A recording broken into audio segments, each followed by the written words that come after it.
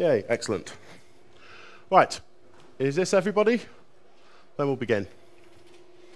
Well, it's great to be at another DebConf. Thanks everybody for turning up. I hope I'm not going to bore you too much. First of all, I've got to extend my heartfelt thanks to the entire DebConf team, in particular the two local guys who've done a ridiculous amount of work. Please, anyone, if you bump into Anto or Cesar during this week, hug them, buy them beer, whatever. They deserve it.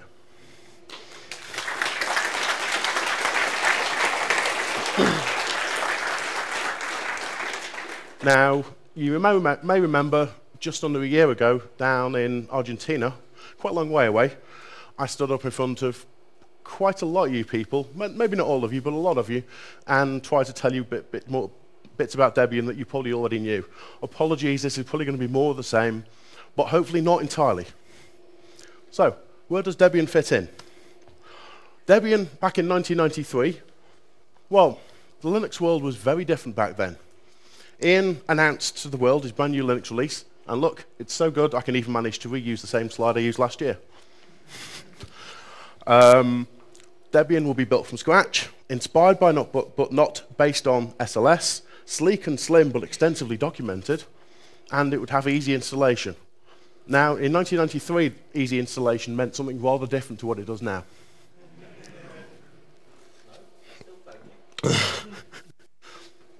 And back then, there weren't that many other distros. There were a handful. Frankly, you know, there was very little competition for users. There were not many distros. In 2009, God forbid, nearly 16 years later, we have, as of yesterday, and I checked this with the keyring maintainer, we have 1,029 developers. We have 26,000, I think it was 13, I could be wrong, binary packages in i386 SID. We have dozens of. I tried looking for all of them, and I gave up after an hour. I found several dozen. There's probably hundreds, just I can't find some of them, of distributions that not necessarily compete with us, but are actually using our code and building on it. We're releasing roughly every 2 years. Well, we're aiming for better than that. We're managing better than that. We may not be hitting the 18 months that some of the journalists think we're claiming, but we're still coming in less than 2 years. It's okay. Now, possibly even the biggest difference, we have shed loads of other distributions. A quick search on LWN, on DistroWatch, and a few other sites showed thousands of different Linux distributions. Wow. Now, I spoke to quite a few people. I've done quite a lot of research for this, and Noodles found me looking at them and said, "You're not going to fill your talk up using quotes from lots of people." Yeah, sure as hell I am. Saves me writing crap. I found on DistroWatch a description of Debian, which almost fits on the screen. Apparently, this is what they consider as a con. We're conservative. Due to our support for many processor architectures, newest technologies are not always included. We have a slow release cycle, and discussions on our mailing lists and blogs can be uncultured at times. Wow. That's being quite gentle.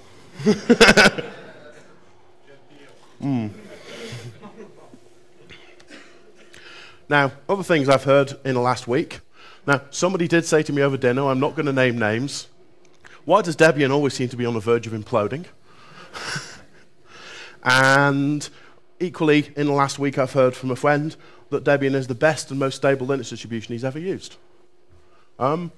We've got some really very different stories, though, depending on who you talk to.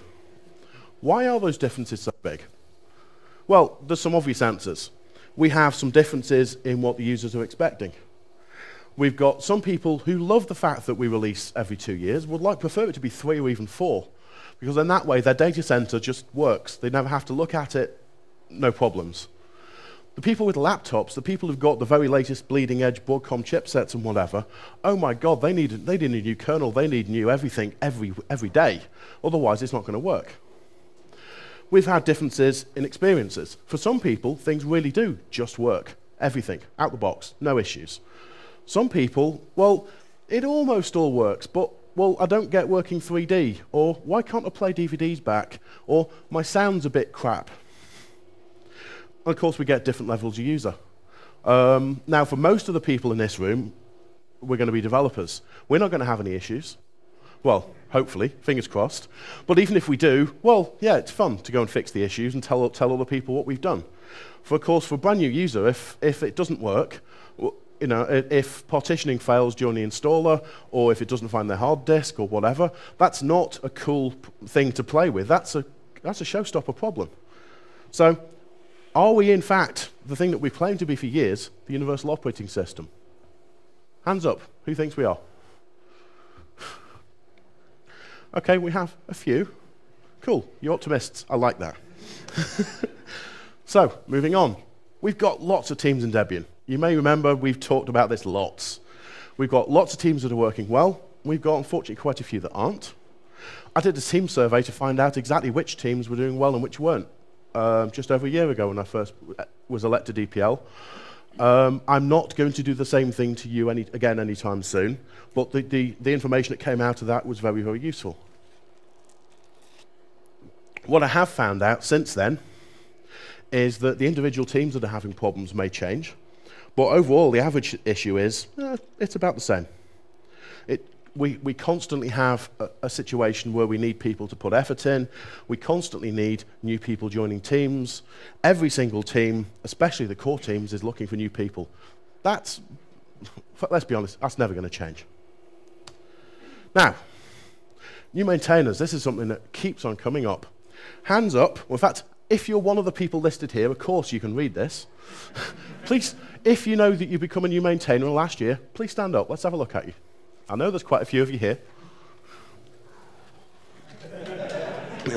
Yeah, go on, keep going.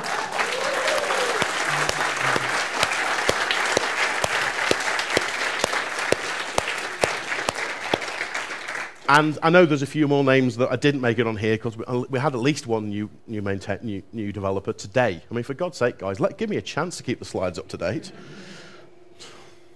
Now, did I say sit down? Come on. Yeah, go on, stand up. So, what can you guys do to help Debian? What should you do? Firstly and foremost, go and dive in. Go and do stuff. Don't be scared. Yes, Anna? Yes, what's fun?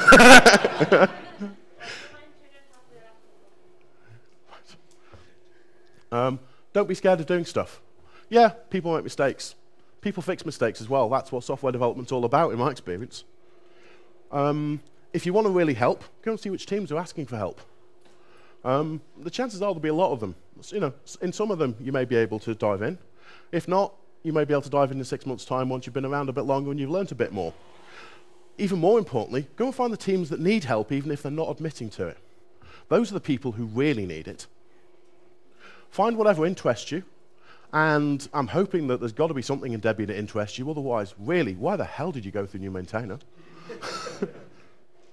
And finally, think about working on the core stuff too. You know, I said a couple of slides back, we're always looking for more people for core teams. That isn't going to change. Please, I don't know, Adam, come on, stand up. Adam has dived straight into DevScript. He's just about to be officially outed as a new member of the release team, I hope. Well, yes. Please, he's great. I like him. I'll buy him beer.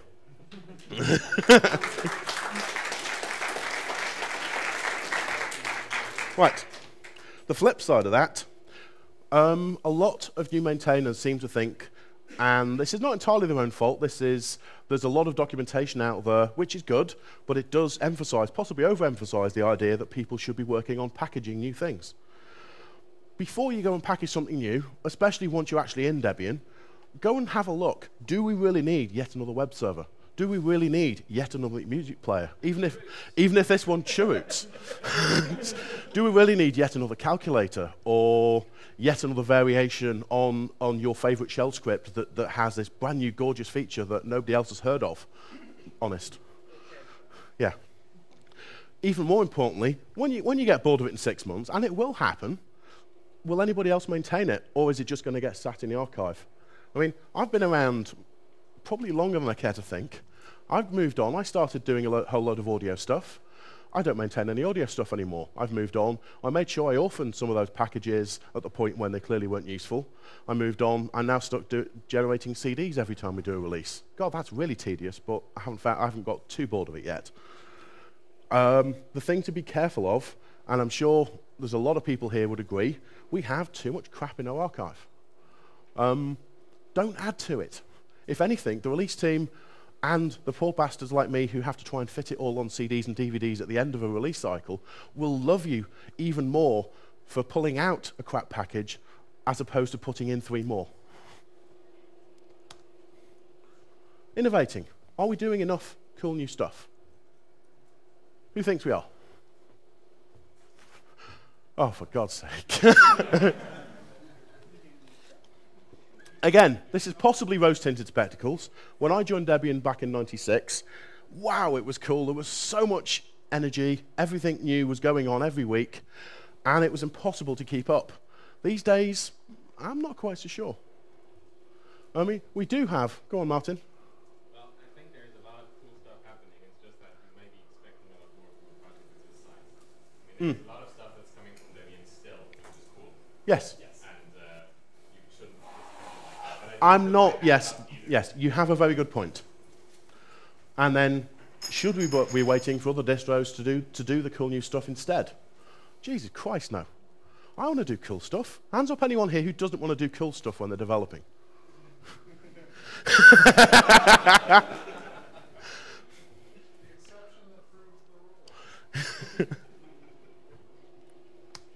One of the problems that we have, and I'm sure there's a couple of examples that have been on the Debian Devel in the last month that people, I'm sure, will recognize from this. By God, do we do a lot of bike shedding. We have people who want to do new things, who have great ideas. Rather than saying, that's great, it's a, that's great, but shouldn't it be green? Or I think, shouldn't we do it this way instead? Which in the end actually doesn't make the slightest bit of difference to the idea, but instead it devolves the whole, drags the whole thing into a 2-week conversation. And by the time that's finished, a lot of people are just going to have lost the effort, lost the energy they had in the first place, and it may never happen. Why do we do this? Any ideas? People like to feel that they're having a contribution. Absolutely. And that's cool. People should feel they're having a contribution. But before you start trying to dive in, make sure that your contribution really is useful. That's not to say don't contribute, but think about it, please, for everyone.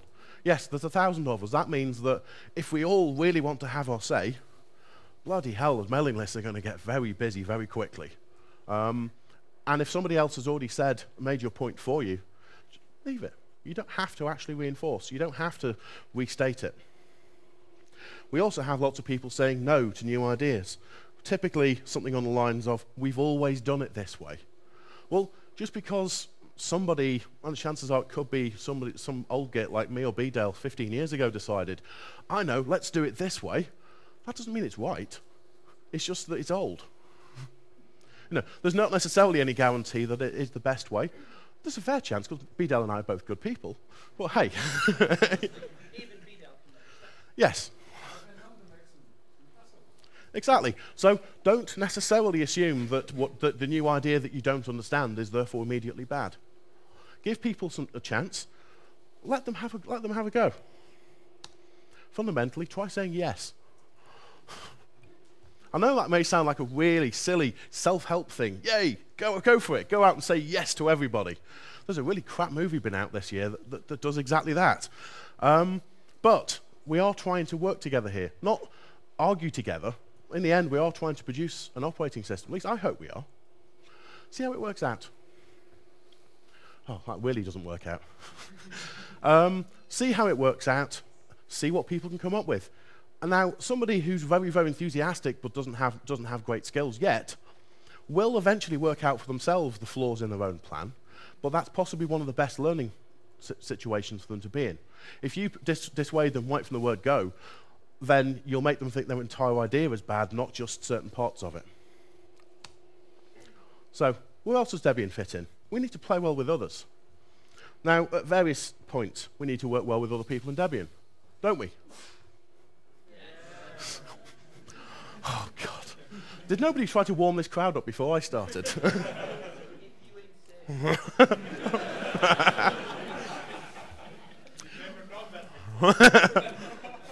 We need to work with our users, don't we?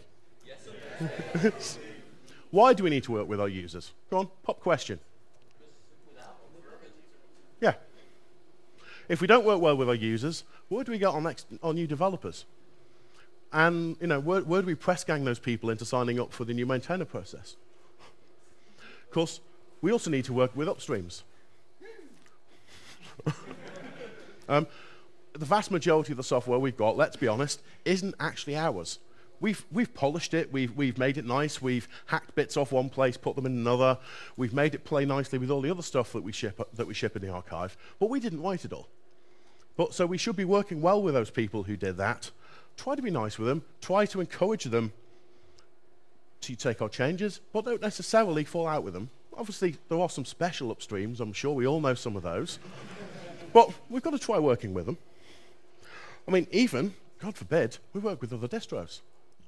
I've been to enough conferences around the world over the last couple of years where I've bumped into people from Fedora, from Gentoo, from Red Hat, from Mandriva, even, dare I say it, some Ubuntu folks. And you know what? Most of them are very similar to us. They're trying to produce a distro, they're trying to do cool stuff, and we may be arguing about the really, really, really nitty-gritty details, but God, we really do agree on the vast majority of it. Let's work with them. I know a lot of us already do. I know I'm not trying to teach people to suck eggs here, but hey, whatever. I've got to come up with something. And finally, work with everybody. Share the code. Whatever changes we've got, absolutely we want to push. Don't necessarily assume that because you put your stuff into Debian that it's Debian's and nobody else should be able to use it without coming and paying you or coming and buying you lots of beer. The whole point is we're working on this because we love the code we're doing and we want people to use it. That was what we started with. That was what RMS started with the GNU project. It's what Ian Murdoch started Debian for. We want to share what we've got and even, I know it's making me sound like a hippie, share the love. Yay, and I have rushed through my slides very quickly. What else should we do? Debian, I think, although certain people might have suggested it's always looking like it's going to implode, I don't think it's going to happen. Well, at least not for a while. We do. But... Yes. Exactly. I mean... Since we never do anything new. Exactly. We're not about to die, but please, life support isn't a good place to be. Let's carry on having fun. Let's carry on trying to do new stuff. Because, and this is where I can do the Yoda impression almost, more fun leads to more people leads to more fun. Hands up anyone here who doesn't want to have fun doing what they're doing in their spare time. Thank God for that. But to say, if you're not really, please, what are you doing? So, any more suggestions? What should we be doing?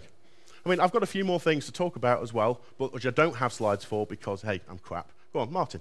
Pass him a microphone. I have the microphone. Is it on? Yes. Excellent. In the beginning of your talk, you said we're the universal operating system, and you highlighted some of the dimensions. You said there's users, and there's developers, and there's data centers, and there's laptops, and then there's desktop people, and then there are people who work on the shell, and so on and so forth. You get the picture. At LCA last year, I had a BOF where I asked this question: what does it mean to be universal? And we couldn't really come up with one answer to that. Universal sort of precludes all of the answers, right? We want to be everything all at once. So does that mean it's the best possible marketing slogan? Yes. It is awesome. But is it sustainable? Can we do it? Is this something that is this the goal that we need to pursue? Because you said yourself that our core teams are understaffed and that we do have problems in the project, scaling problems. If we continuously try to go into all directions, is this really what we want to be doing? Is this what we can do in the long run? That's a very good question. Ian, I'm sure Ian has an answer for you. Is on? Yes. Well, I think I've got an answer to that, which is that Debian really isn't any one thing at all. Debian is more like a venue than it is nowadays, you know, a coherent project with a single set of goals. And what that means is inevitably, like the whole free software world, we're all pulling in different directions, and each of us improving the system in our own way, and so it's what we make of it. And I don't think we need to change that at all. Yeah. On average, we make progress. Okay, but then go back to the core teams and look at some of them and ask the question whether, for instance, I mean, I'm going to pick the release team, but I don't want to put the release team up in spot because of anything. But I mean, the release team is at the same time challenged with releasing the universal operating system, which by definition is never going to be complete, but also to meet an 18 to 24 month release cycle. And we know that this has been problematic and difficult in the past because it does affect the entire project. Let's be careful about this, Martin. I think it's important that we not get sort of too hung up about the thematic thing of being universal or not being universal. What really would help is if sort of everybody working on the project and everybody working on one of the core teams were to get reasonably specific about what things really are impediments to their ability to make forward progress and to meet the objectives that they and those around them are trying to set. And if there are specific elements of, you know, what we do as a project that, you know, are are causing more trouble than they are, you know, adding benefit, then those are things that we ought to identify and address. But I get a little worried sometimes when we start attacking the big picture thematic thing without somehow drilling down into specifics fairly quickly. I mean, I understand there's sort of there's always a tension between the bottom view of the world and the top-down view of the world, but it's not clear to me that having a sort of a long-term vision objective of being a universal operating system in and of itself gets in the way of our being successful in any of these things. It's when some twisted version of what it means that we ought to be doing now in order to, in that direction, it's allowed to end up sort of controlling our specific behaviors that things go squirrely sometimes. So I'm much more interested in figuring out how to sort of at the things that really are, you know, sort of putting impedance in the path to success than I am, you know, trying to change the. So can I have microphone, please? Yeah, Andy? Okay.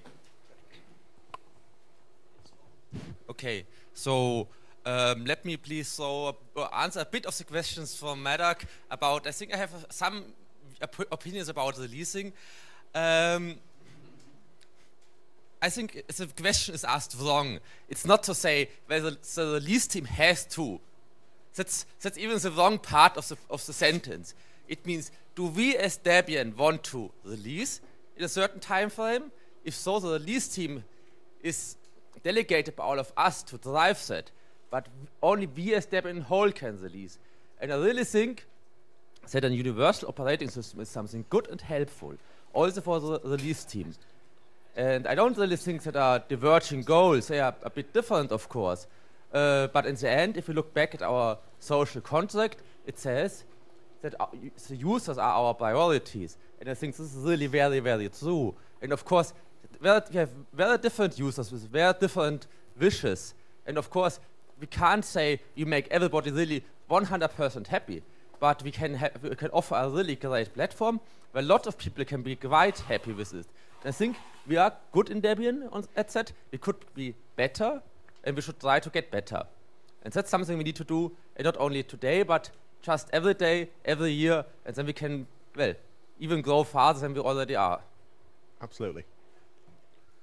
Right, I think Colin has something to say. Steve, this is, so this universal operating system thing really seems kind of easy, and I think we need to make it a bit harder. Yeah. So more seriously, it's actually kind of it's kind of interesting, your definition of universal operating system. I've seen that definition floating around a lot, and I'm sort of puzzled. There seems to be someone missing. All the little Debian offshoots, the Ubuntus of the world, the people who are taking Debian and turning it into a product that's, as Bidale told us, was, running our mobile phone calls. All the people who are taking Debian and basically using it as a basis for something beyond Debian. And I, at least, would like to see that as part of what we're talking about in terms of being a universal operating system as well. Sure. I mean, so I should probably clarify. I mean, this isn't necessarily my classification of what the universal operating system is. This is to try and work out why we have different people with such different ideas of what Debian is.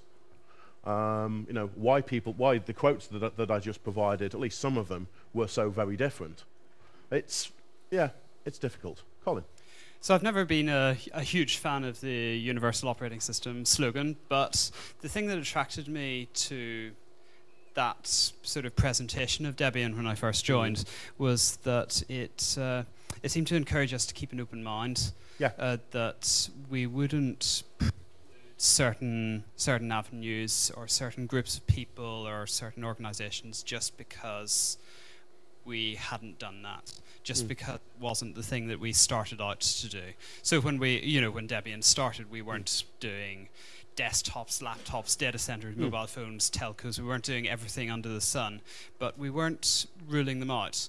Sure. And I think that's a very healthy attitude for a project of this size with such divergent attitudes and divergent people.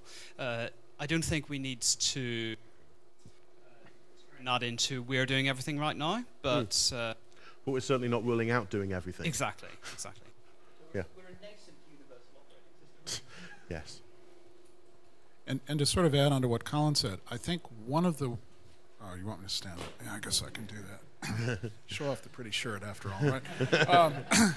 So I think one of the things that's really important about this is it goes to sort of the individual actions that individual developers take on a daily basis. Part of what I like about the universal theme, and part of the reason I sort of reinvigorated it back in my second, I guess, DPL campaign, was that I had this notion that we were at that time getting into a situation where individual developers working on packages or pieces of infrastructure would sort of exercise more editorial control than they really needed to sometimes. They were often taking fairly myopic views of how Debian was going to end up being used.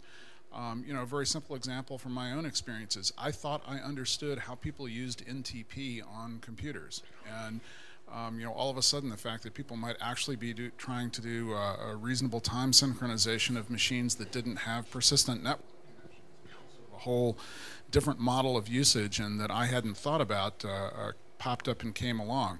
And so this notion that when somebody else comes up and files a bug report or a wish list or an enhancement request or offers up a patch that adds some functionality that you wouldn't have thought was necessary or useful, the notion that you had this as a contextual framework to sort of expand your thinking a little bit and see, can I help make the world a better place by adding support for that behavior?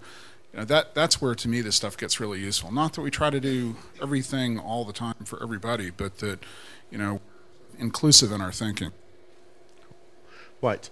While BDEL is still up, I don't know how much people have heard about, there was an announcement just a couple of days ago about a new group being set up in the US, Open Source for America. In fact, do you want to give BDEL the microphone back? Sorry, Martin. I want to ask BDEL to say a few words about that. This is something that has been only just literally in the last few days come into public knowledge. And it's a really great movement to try and push more and more of, let's be honest, the biggest economy in the world to use more and more free software. I'm sure we'd all like to see that.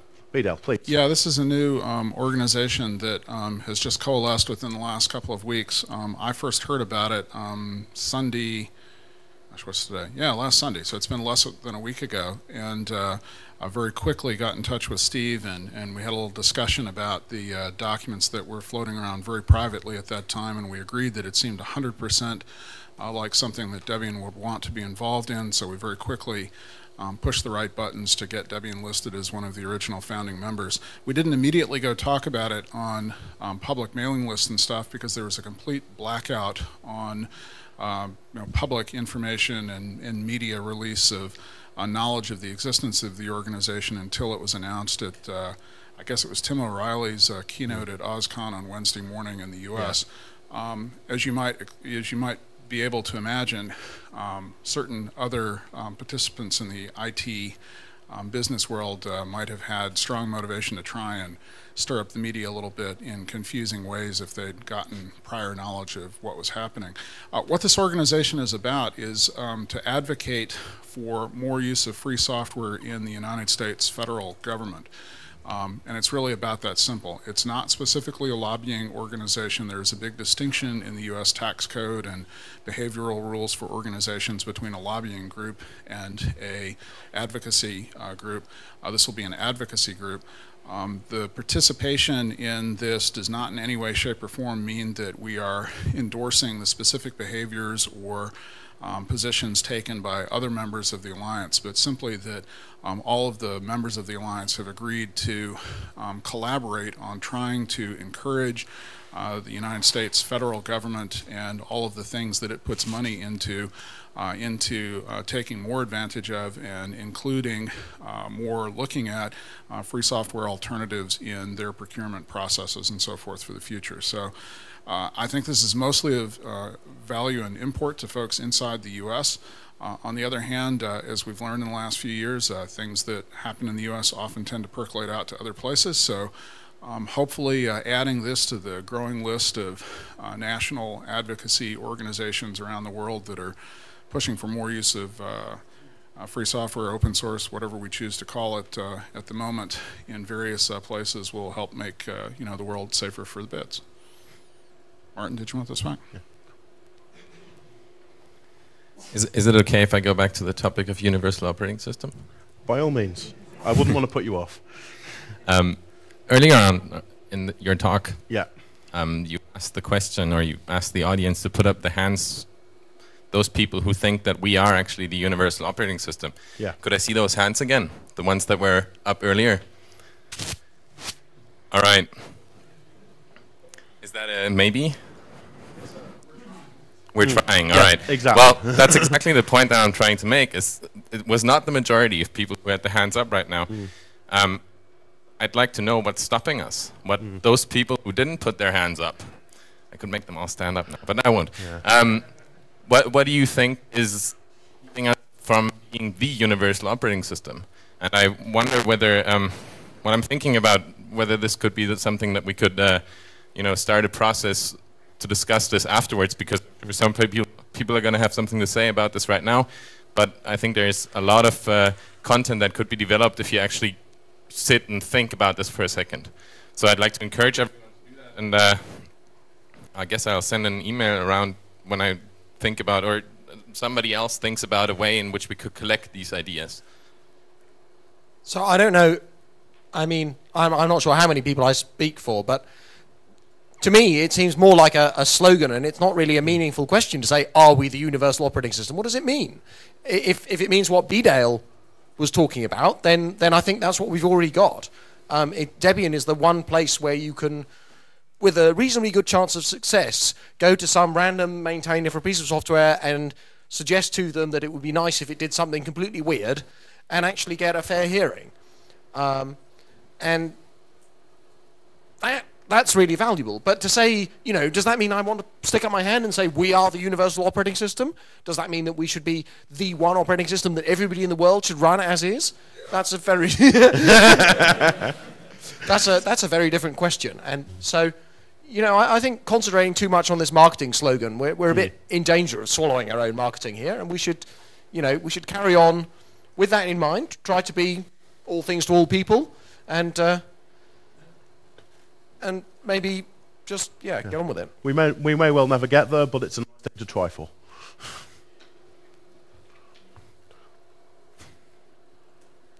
Right. So oh, okay. Madak asked how many people believe Debian is the universal operating system. I would like to ask to raise your hand if in your everyday Debian task your goal is to make Debian the operating system. If you think of that every time you do things for Debian, if it's something that, as Ian said, is a slogan that is hung in the web page, but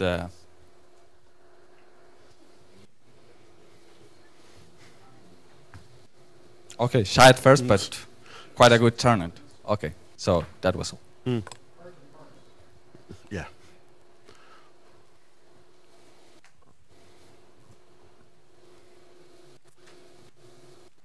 Anybody else? Good God. Agnieszka.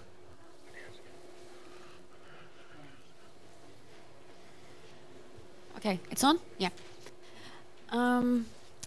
Okay. Is this working? Okay. It's a bit temperamental. Okay. Well, I'm not a coder myself. It's gone. Try the other one. Okay. This isn't working too. Okay. Yeah.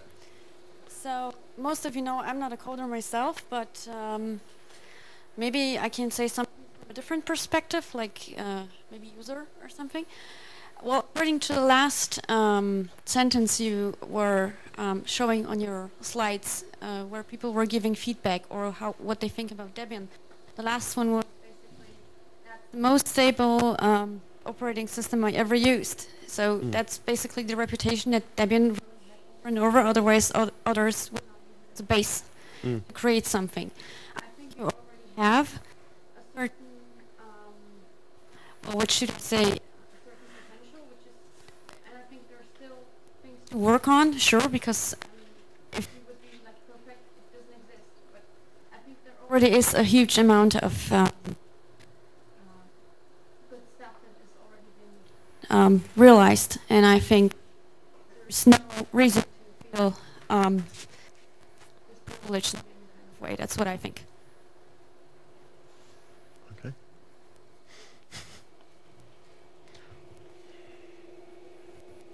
What else? Right. Next thing is, again, this is something I never got around to slides for. We have some summer code students here, I hope. Yes? No? Anybody going to admit to it? Oh God, they're all hiding. Yes. Well, I can see Arthur right there. So come on, Arthur. Come on, stand up.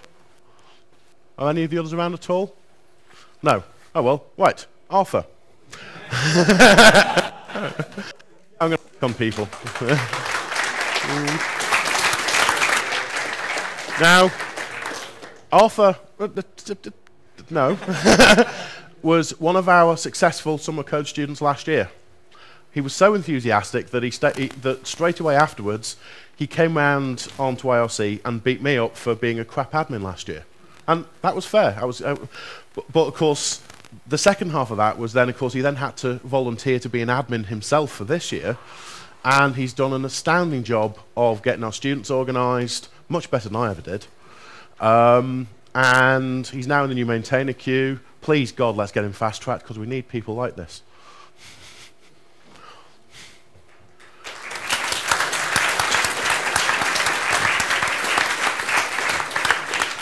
I think that is basically it for what I have to say now.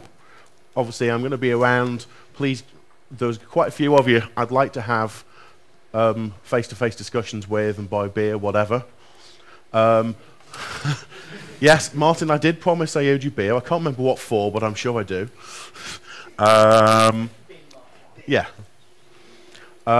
One thing I will point out, that the people who in the SPI buff this morning will be aware that Debian has a rather large amount of money in the bank, probably an unhealthy amount of money. So we're actually looking for suggestions on useful, for Debian, ways of spending that money. Now, I appreciate holidays in the Bahamas or whatever might sound useful to some, but probably might be difficult to justify to the tax authorities. We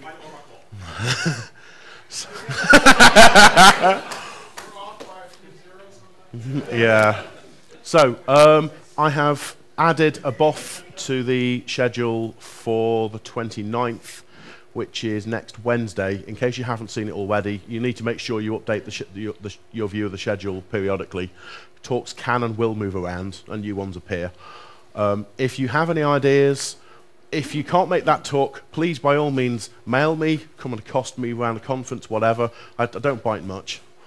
Or please by all means come along and help in a discussion about what we can do. We have somewhere north of $100,000 in the bank. That's actually beginning to get difficult for us to deal with. If we have too much money, we become a target for people who want that money. It might sound ridiculous, but really that's the state of the world. So please, if you have useful suggestions on what we can do with that would make Debian a better place, that would make the world a better place through Debian, please let me know. Okay? Unless there's any more questions, I'll let you all go early.